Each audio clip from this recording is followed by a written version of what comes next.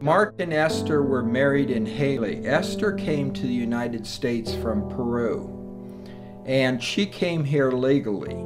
She did all the paperwork. She waited in line for years. She came here. She met my son. They married, and they paid cash for a small conservative home in Shoshone. They worked several years to pay cash for it, and things were going well for them. Then my daughter-in-law was diagnosed with breast cancer. Because of Obamacare, they lost their medical insurance because it just kept going month by month. It kept rising the premium, so they lost it. Like many Idahoans have, like perhaps you have or a member of your family has. To make a long story short, Esther, my daughter-in-law, is now in her native country of Peru, and she is getting better health care there than she can get in Idaho under Obamacare or under Brad Little's desire for a state socialist insurance policy that doesn't work.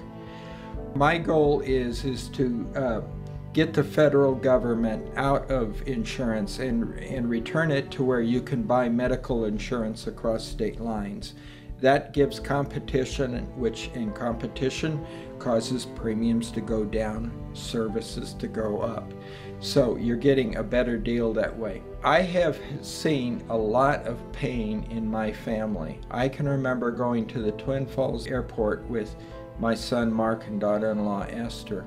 I saw the tears in Mark's eyes as his wife was getting on the plane to get back to Peru to get better medical care than she could get in Idaho.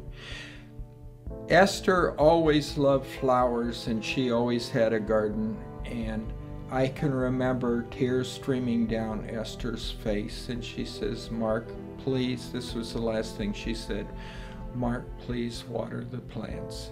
And it's the simple things that Esther is all about.